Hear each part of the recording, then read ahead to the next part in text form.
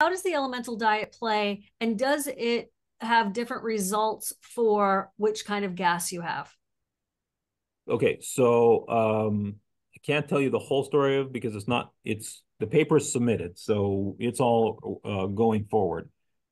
We did present some of it at DDW, but essentially, if you have hydrogen, almost every single patient, the hydrogen breath test normalized, which is even better than what we saw with the Vivanex study from 2003, I think.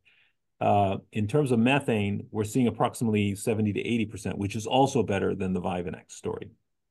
So now it's not a head-to-head study, so we didn't compare the new elemental diet to the Vivanex, but this is pretty darn good. And the most important thing, if you're going to take something as dramatic as an elemental diet, it has to taste good. And that's we've shown that this taste, it's 400 to 0 compared to, It's delicious, you know, honestly. yeah. Stretch for me. I'm a super taster, but yeah, we both got samples of it. And Siobhan is a super taster, for anyone who doesn't know, which means that, you know, she has it's a genetic thing where like she will vomit if something's too bitter. And she thought it tasted good, right?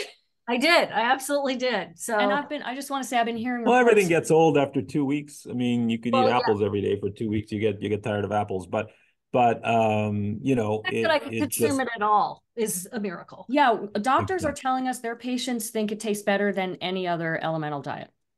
Okay. Yeah. And then that was the point, because you got to be compliant. If you don't do it, or worse than that, you know, if you pay $1,000 for an elemental diet and then you can't tolerate it after 2 days, that's money down the drain. That's not fair. That's not fair to patients. So I'm very glad for this. Mark, you guys didn't check people for hydrogen sulfide on that elemental diet study?